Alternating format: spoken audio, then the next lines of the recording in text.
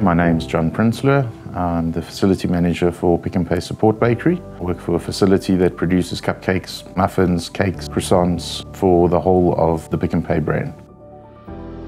Production of any product going through this facility would start with the receiving of the raw materials. From there, the raw materials gets broken down into smaller portions, mixing sizes. Products will then start being mixed, with the liquids and the dry goods being mixed together. From there, it will get portioned through depositors. Goes into the trolleys from there. From the trolleys, it goes into the ovens.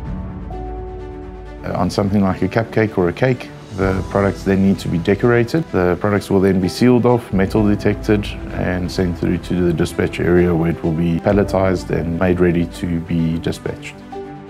We're able to provide the company as well as the customer with a range that not many other facilities can do. All decorating in this facility happens by hand. A lot of other places are now moving over to electronics, which does take away a bit from the feel. It doesn't have that homey feel anymore. What I really enjoy about working for Pick n Pay, being part of a family, and every day it gives me great inspiration coming here knowing that there's 300 other people working around me.